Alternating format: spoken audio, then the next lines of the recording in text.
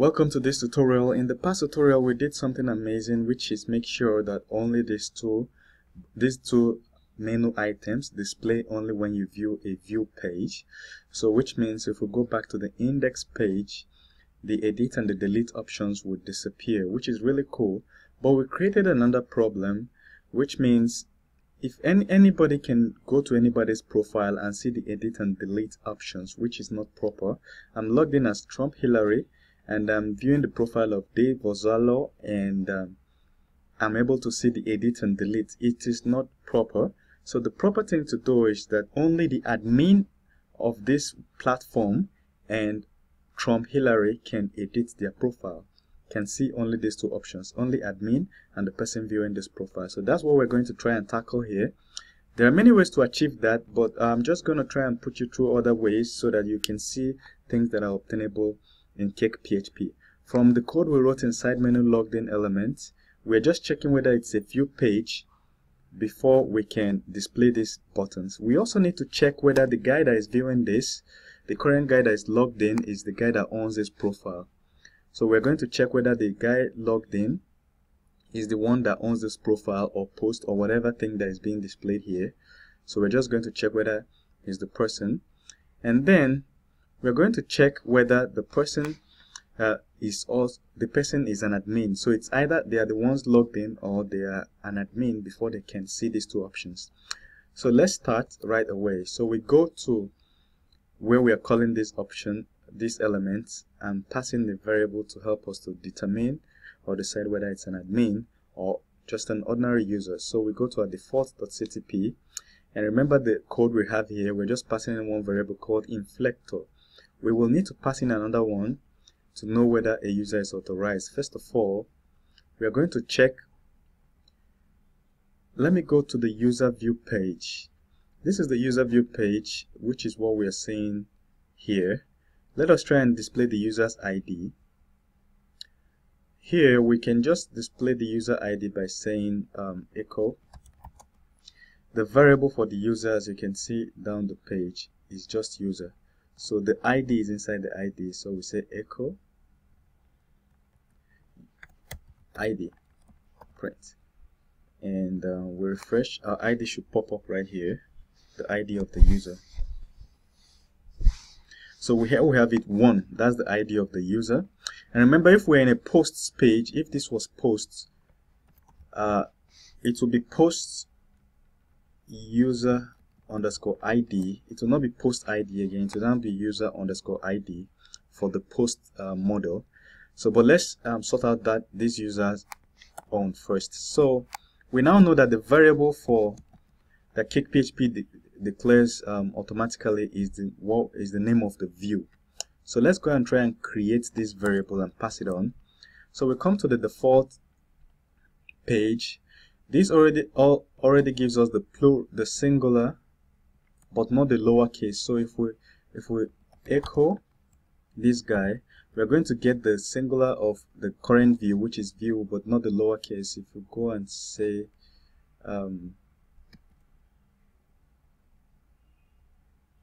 we have user, but we need this to be in lowercase, so we use PHP functions of string to lower and say string to lower, and it's going to give us the lowercase of what we're looking for. So what we're looking for is lowercase of user, and is correct, and this is just a string, but we need the content of the variable already. So this is what we need. We're trying to generate user because we know that the details of the user is inside user. So what we're going to do right here is to say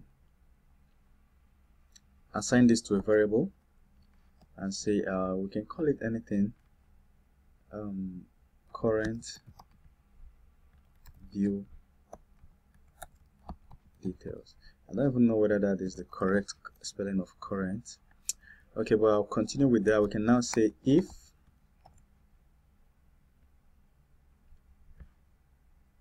so in PHP, if you have a string and you want to convert it to a variable, this thing generates us a string. This generates a string that we're saving here, but we want to convert it to a variable. In PHP, you can add another variable sign like this, and you will achieve what you want. So we are trying to achieve this.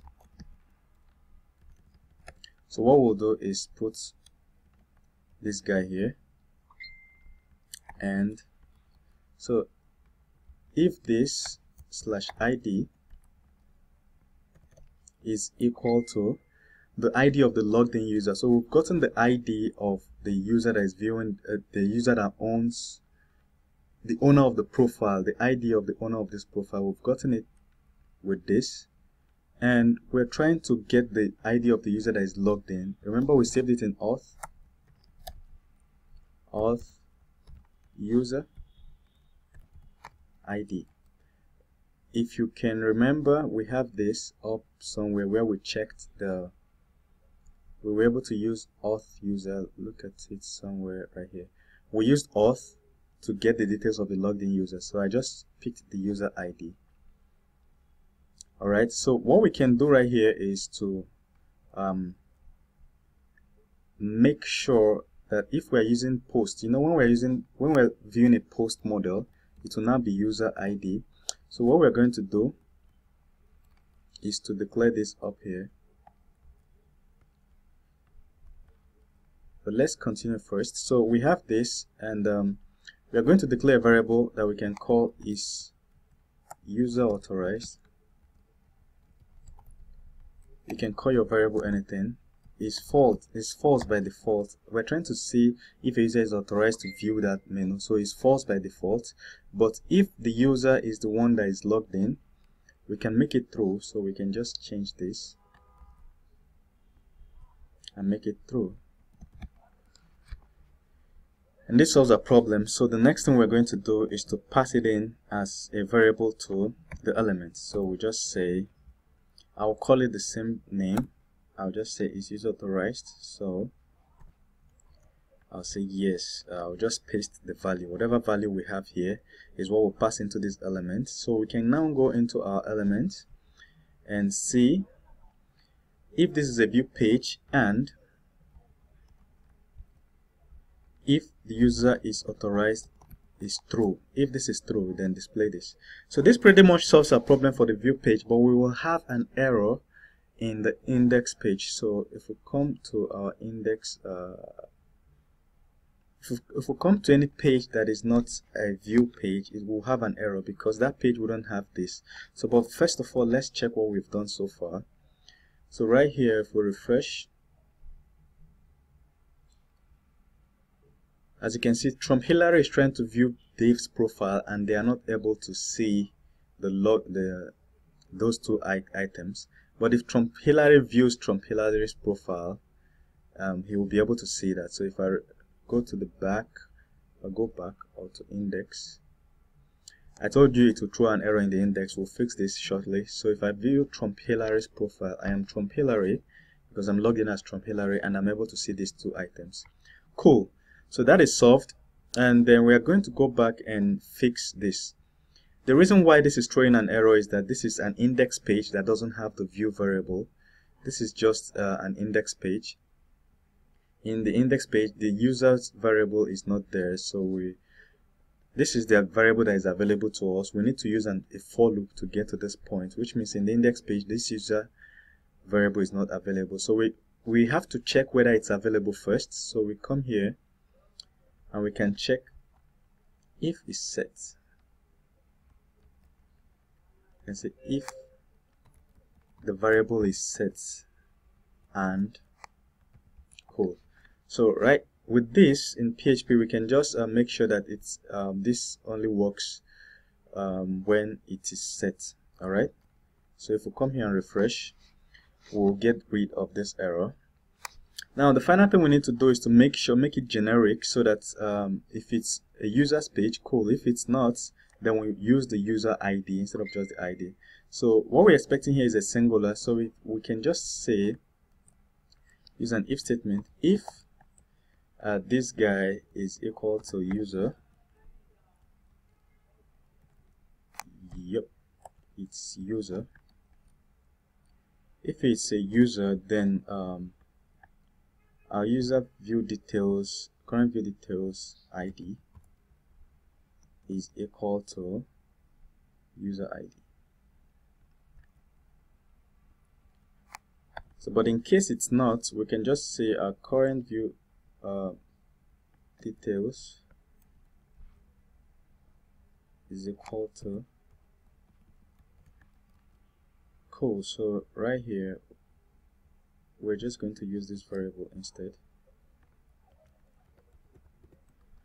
Cool. So just to run through what we just did, we have this printing up something that we don't want, something like user.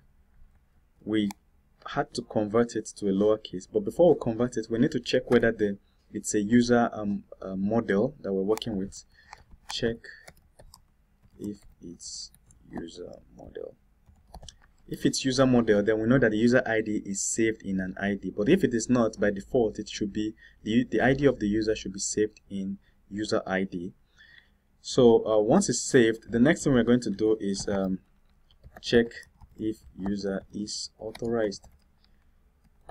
For a user to be authorized, that user have to be the same user that owns the profile. So for you to see a date and a date, you have to be the same user. But also we need to check if that we are on a view page and that variable is set. So we checked it here, and then if all these conditions are satisfied, we set it to true, otherwise it is false. And then we pass whatever value we have here to the element. The element simply checks it. So the next step we'll see in the next video is to check, we'll add something else, another condition to check whether this guy is an admin. But before we get to that point, we need to create something called roles. So users that are signing up will have different roles, so we can know who is an admin and who is not. So thank you very much for watching this video. See you in the next video. I know this might be a bit difficult for your mind to comprehend, but just take it easy, type it out by yourself, and you will understand the logic behind it. Alright, see you.